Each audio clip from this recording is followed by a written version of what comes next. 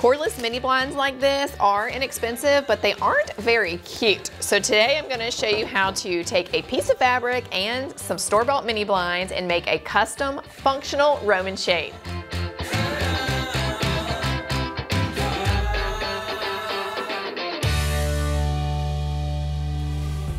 Our first step is to get the fabric cut to size, and then we're going to hem 3 sides of it so that we have nice clean lines to attach to the mini blinds. So I measured my window. I'm gonna add 2.5 inches to each measurement so that I have a nice margin for my hem, and also that'll make it look nice on the outside of our house too. Gotta impress the neighbors. Okay. Just gonna make a few marks of the same measurement down the fabric so that I can cut it.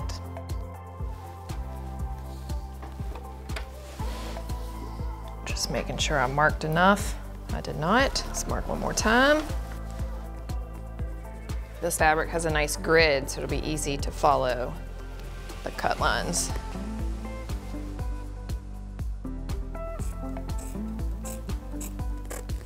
And it doesn't have to be perfect because we're gonna fold this end over and iron it in just a bit. Now we're gonna measure our height.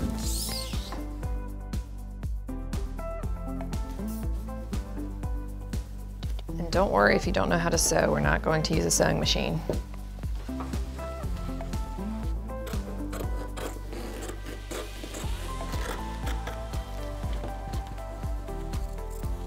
All right, so we added 2.5 inches to our measurements, and that's because we're going to fold it a 1/2 inch over, iron that, and then fold it another 1/2 inch on the 2 sides and the bottom of the fabric.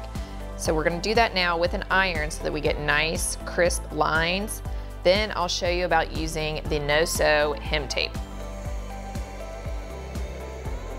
And I already measured that the end of the fabric, the factory edges, was about 1/2 inch. That's why I'm not measuring it now. All right, so we're gonna fold it over again, just do the same size as what we just ironed, and we'll have 1 inch excess folded up in there. Now this is the no-sew hem tape that we're using. It's called, or name brand is Stitch Witchery, but it also goes by no-sew hem tape.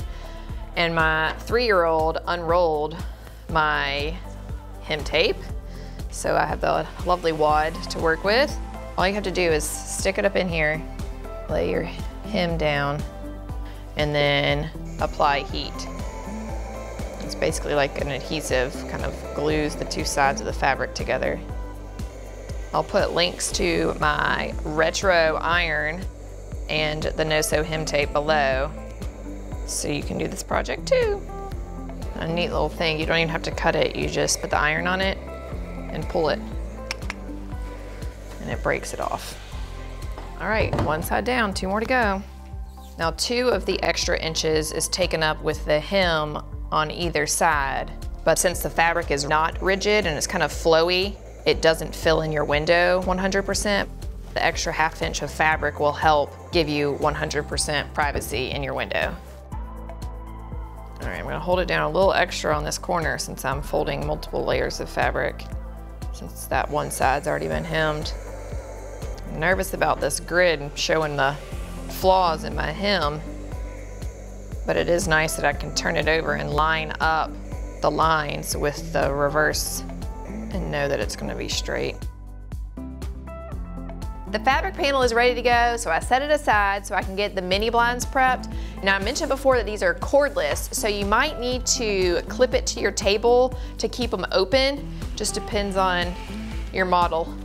What we're going to do is cut the cord, but you want to be careful that you don't cut the cord that causes it all to retract, and that's this center cord on the outside of both of my mini blinds. Sometimes if your blinds are longer, you'll have another cord in the middle, so just be careful of that. Otherwise, you basically just have to buy new blinds.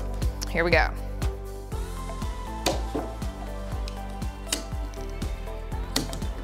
There we go, now you can see that cord that you need to keep a lot better. So now I'm just gonna cut each individual blind to get it loose from this very important string. So once I get it loose, it should be able to, slide right out. of the ladder strings. I call it a ladder string because it looks like a ladder. So I'm gonna cut all but 3 of the blinds because that's what we'll glue to the fabric panel to make it all work. I'll show you the spacing of it so you can decide how many you need for your window. Depending on the quality of your mini blinds, you might be able to just rip it instead of cutting it, and then you reduce the chance of cutting the very important string. I'll also put a link below for installing privacy window film. If you don't want like a fabric in your bathroom, you can apply a film to it that makes it look like frosted glass. Now I'm gonna go and cut the other stuff from the top, not the good string. So I should be able to just rip it all the way and slide it out from the middle. There we go. Cut these ladder from the ones I'm keeping. Okay, starting to look like something. All right, now I just have to get all of these loose.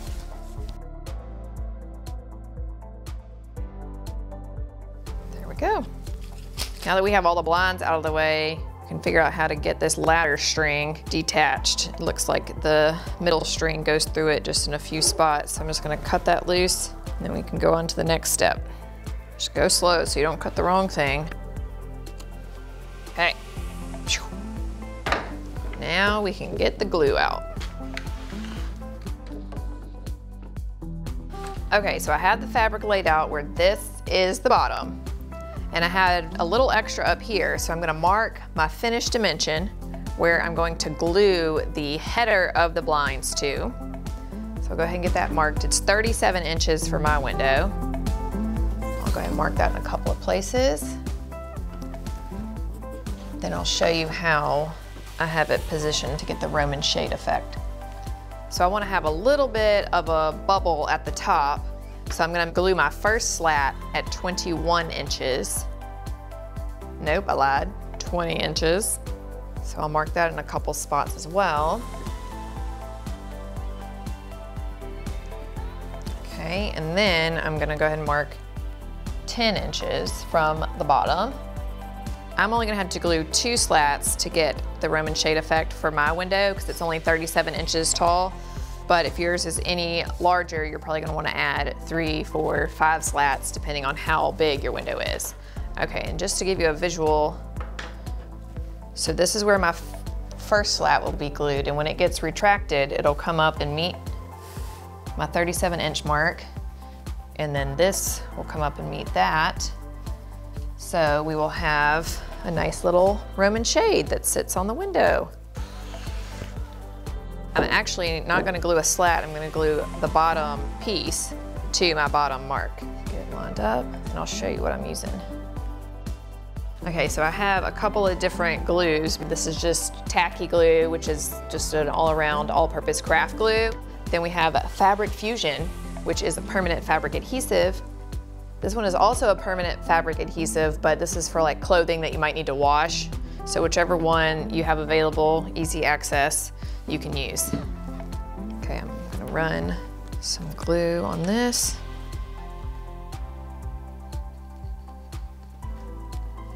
And remember, we made this a little bit wider than the window, so you're gonna have a little bit of excess on the end of your slats.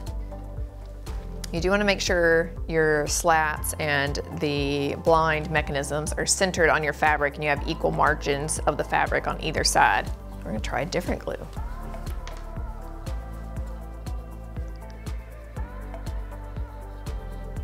I'm going to line the slat up on the bottom side of my marks.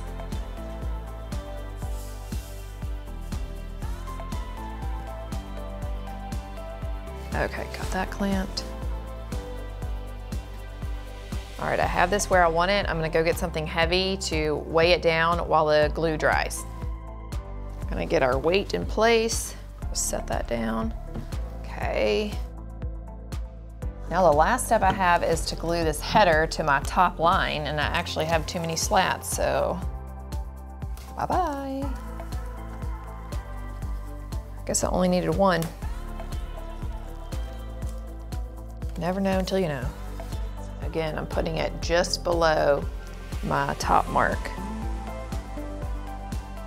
Because the clamps raised up the header, I didn't want the fabric to sag underneath, so I put a 2x4 under there so I could get it nice and tight and get it all clamped together so the glue can dry. And now we just have to play the waiting game. The next step is to hang it in the window.